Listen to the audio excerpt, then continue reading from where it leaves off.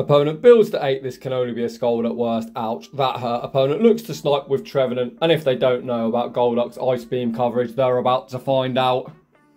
Welcome back to the home of Shadow Pokemon. My name is Jamie Finn, 1415, the first documented trainer in the world to reach legend only using Shadow Pokemon. If you're new to the channel, we pretty much run Spice and exclusively Shadows. Today, we're going to be taking a look at Shadow Golduck. Is it a meme pick or a dream pick? Huge shout out to one of our Discord members, a Specimen Unknown, who did suggest this Pokemon.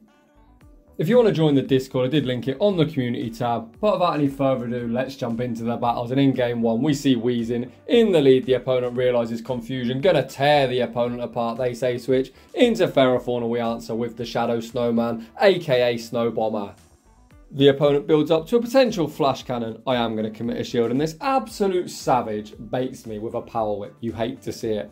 I'm then going to throw one Powder Snow and the next Weather Ball. That's the correct fast move time in 2 turn versus 3 turn. The opponent let it go. The Snowman, absolutely spammy as anything, gets to the second Weather Ball again. This could be a flash cannon. I am going to commit the final shield. The opponent full sends it at this stage. Now the Snowman will be able to farm down. The opponent makes one final charge move. This is just a Power Whip, Abomasnow, not the bulkiest. We're easily going to shrug it off.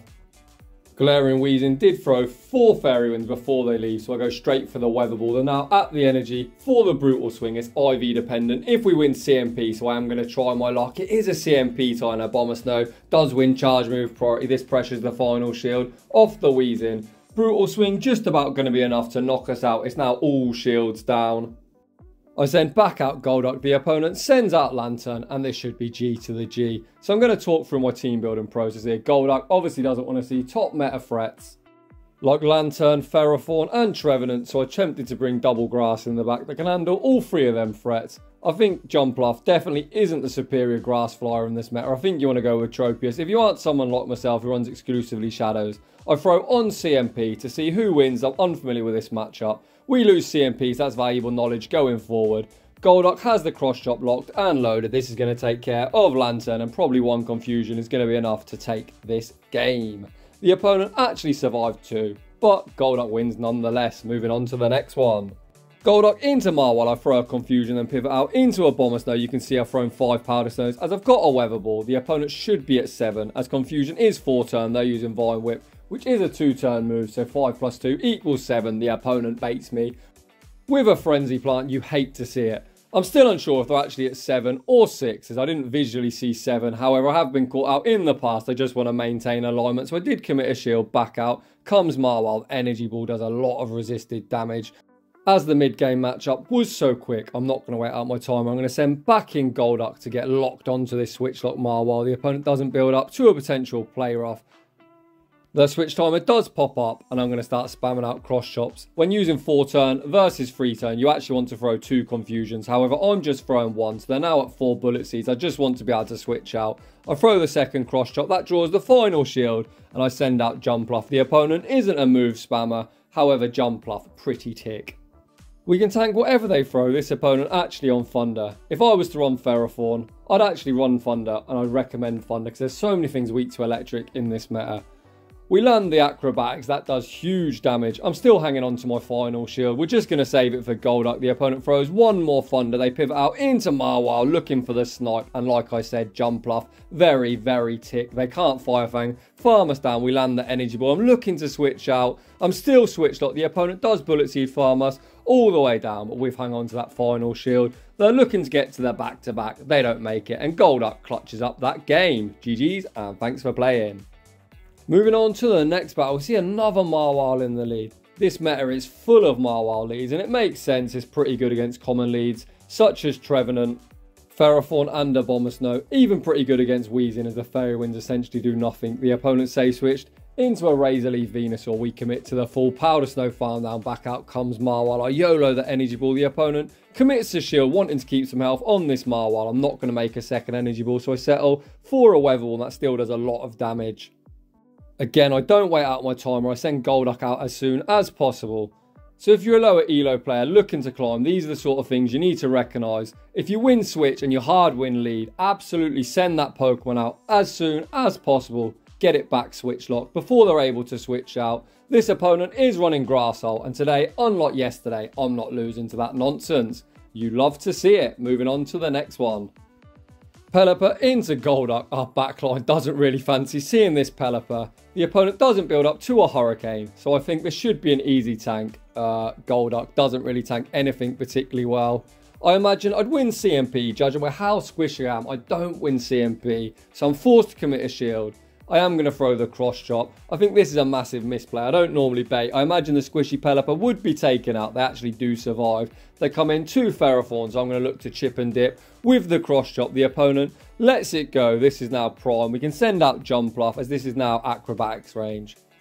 I would usually send out Abomasnow into Ferrathorn. However, as I'm already down a shield, the flash cannon that they are running would be threatening a huge one-shot. So I'm just going to sacrifice Jumpluff, as Jumpluff also does not want to see that Pelipper that is still alive on pretty low HP. However, Fairy Wind does 0 fast move pressure. I throw on CMP, hoping the opponent overfarms. They did not. They're smarter than that. However, we are now in the 1-to-1 shield. Abomasnow easily going to be able to outpace this Ferrathorn to the flash cannon. The opponent sends back out Pelipper, hoping to catch. They don't catch. We snipe with a confusion. I opted for that player. I didn't think 2 more Powder Snows. Took out the toilet. I didn't want to throw any energy and I didn't want to eat a weather ball. It turns out to be a pretty good decision. They've got their pesky tree in the back and Abomasnow about to go off the opponent. Let the weather ball go. This is only 5. This is only a seed bomb. So we're going to save our shield for the Ferrathorn. We know they're not on mirror shot, so this is game over. They're now at 5 bullet seeds, even if we want to go for back-to-back power whips. They're not going to make it. The opponent recognises that and concede the match. Moving on to the next one. Dreadful lead. We're absolutely core broken by Abomasnow, especially with an energy lead. The opponent chooses to give up switch. I'll take that, thanks opponent. The opponent then full sends the Shadow Ball, a great shield committed on our Abomasnow. I farm up to 5. So this is now 2 before the Shadow Ball. They're now 1 away, so we're able to get off the back-to-back weather balls. Abomasnow going to be maintaining alignment. However, the opposing Abomasnow is still going to be a big problem for our backline. The opponent sends back out their own snowman. I'm going to look to chip it with a weather ball. I really hope the opponent doesn't overfarm. However, the opponent's smart. They continue to overfarm, so I'm going to anticipate they're going to try and throw on the CMP tie. And we catch the resisted weather ball on Golduck. This absolute mad lad is running triple grass. I'm just going to throw the ice beam as soon as I get it. You can see the fast move timing isn't fantastic, but I just want to threaten this final shield before they can potentially threaten mine with a leaf blade. The opponent does commit that final shield. I don't even bother throwing the resisted cross chop at Tropius, as this banana tree is essentially a flying Umbreon. It would have done absolutely nothing. I send out Jumpluff, anticipating the opponent, gonna throw a leaf blade, and again we make a huge call.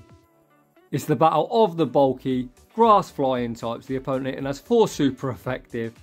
That aerial ace is a pretty trash move. I'm looking at my health. I believe I will survive this. I'm just going to spam out the move at whatever they do. If they catch, I really don't care, because we've got 2 moves locked and loaded. 1 to take out the Tropius and 1 to take out the Abomasnow. They do Powder Snow farm us down. Even if they've got a move, it doesn't matter. I saved my shield and we're going to win another game. Let's go. In the next battle, we see a Nightmare League Golduck into Trevadent. You can see I'm instantly clicking Jumpluff. You can see that because the little outer box is spamming around that. I've got no idea why a confusion registered. Thanks, Niantic. Fantastic game. We do eventually save switch into Jumpluff. We go straight for the acrobatics, drawing a shield off this Weezing, and I'm absolutely not bothered. If you want to overheat me, be my guest. The opponent does full send the overheat, taking us out as they've lowered their attack. I'm hoping I can confusion farm this all the way down. Golduck, so glassy. You're going to see even a debuff brutal swing does a lot of damage. Despite us using confusion, we're a pure water type. So these non-stab brutal swings are only neutral, and my god are they doing a lot of damage. I'm still committing to the farm down. We just about make it. I'm looking top right. If that tree returns, I'm YOLO in the beam. Does the opponent respect the damage? They do not. Get wrecked, trainer. They've got Quillfish in the back. I absolutely guarantee the opponent is going to masturbate me. I don't give a fuck. I'm just going to shield up absolutely everything. They're going to be unable to double bait and reach a sludge wave. And I'm not a masturbator. I'm going straight energy ball, as that is the correct play.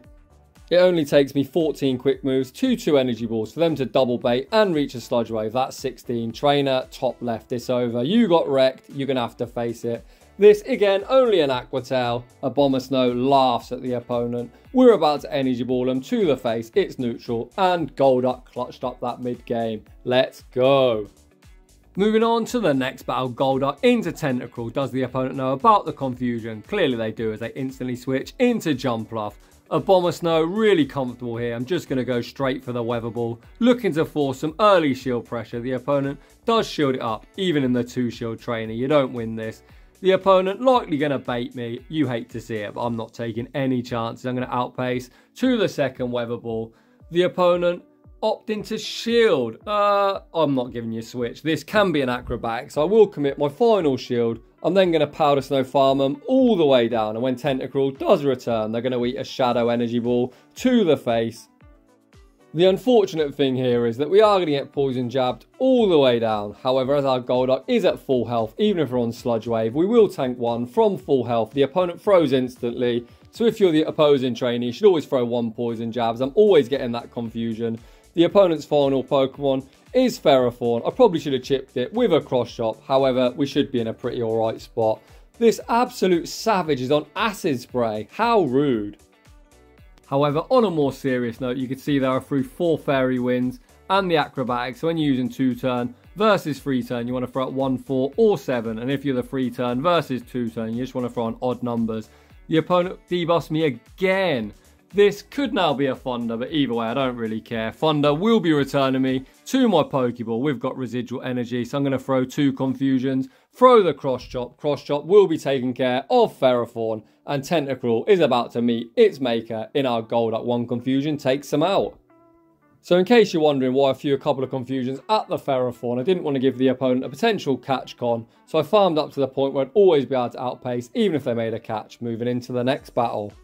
Great lead, Marwile into our Shadow Golduck. The opponent switched into Shiftry, and then they made a really strange play, going for a bait. I think if you're going to be a master baiter, you need to make sure the nuke move threatens a knockout. That did not. So we shrug it off, return fire with the Weather Ball. If you want to see a Pokemon get deleted, check this out. I was at almost half health. I thought, surely I survived. 3 Fire Fangs. I absolutely did not. I probably should have thrown the Weather Ball. Hashtag I'm a noob. However, we don't wait out our timer. We send back out Golduck instantly to keep this Switch Lock Marwile locked in for as long as possible. We make the second Cross Chop. The opponent commits the final shield. They bang all of that energy and pivot out into Lanturn. So despite being down 2 shields, the opponent could have some sort of win con if they manage to farm down my Jumpluff. So I'm not going to shield the first Thunderbolt. It does hit for neutral and does quite a lot of damage. Jumpluff usually pretty tick. However, looking at my health, 2 Thunderbolts with the Sparks will just about knock out. The opponent again builds up to the Thunderbolt. I am going to respect it. I'm hoping I don't get baited. The opponent full sends the Thunderbolt. I'm now going to look to farm down. Do we get there? That's 6. We just about get there. We've got the moves locked and loaded, and the opponent concedes. Moving on to the next one. Golduck into Tentacruel. The opponent is staying in. These non-stab Confusions, tearing them apart. This isn't enough for a Sludge Wave, so should be an easy tank. Skull does huge damage. They get the debuff. You hate to see it. The opponent looks to snipe with Trevadent, and if Trevadent don't know, they're about to find out. Non-stab Ice Beam, still nearly one-shots. We snipe with Abomasnow. Back out comes the Energy Dry Tentacruel. We're already at the Weather Ball. Weather Ball is resisted. Tentacruel barely survives. We farm down, and that is going to be all she wrote. And just like that, that investment there made Golduck worthwhile because it was so funny. Huge shout out to the GOAT, Callum on Toast, who saw me post that short and actually powered up a Golduck and put it to work himself. Go check his video out. As you already know, Callum, the absolute GOAT. He's basically a better version of myself. Let's not kid ourselves. He's also running a triple Shadow team. He's got Shadow Golduck in the lead with Double Dragon in the back. Really great team comp, and he actually goes on an insane 9-game win streak. Moving into this final battle of the video.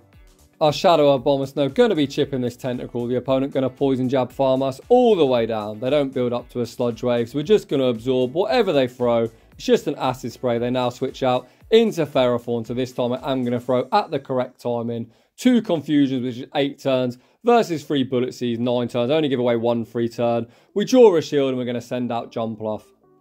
Let's see if they're on Flash Cannon or Thunder. The opponent is on Flash Cannon. So I always say stay in school, kids. Learn to count. You know we love counting on this channel, but we also love correct fast move timing. So again, I throw 4 Fairy Winds and the Acrobatics. So 2 turn versus 3 turn, 1, 4 and 7. Just get that in your head, 1, 4 and 7. The opponent now goes for a really strange bait. Thanks. So again, back to the time when we throw 1 Fairy Wind and the Acrobatics. This lands for massive damage. The opponent looks to snipe with Tentacruel, Jumpluff, shows its bulk, we make the Energy Ball, get wrecked Tentacruel, switch timer will be popping up and we're going to be able to reach the cross chop to take this game. The opponent isn't at the back-to-back, they've just got no energy after this move. We're only 1 confusion away. Cross chop going to be returning Ferrathorn to their Pokeball and that is going to end the battles. So it's now time to answer the question, was Golduck a meme pick or a dream pick? I'll let you decide. So today we tried to get a bit more educational. We're not just trash talking, we're also going for a bit of fast move timing as well. So if you enjoy that, let me know down below and I'll look to do more of it. So if you're enjoying the content, smash that like button. If you're new, consider subscribing. If you like your battles featured on my channel, a link to my battle submission form is down below. I'd like to say thanks for watching and I will see you all in the next one.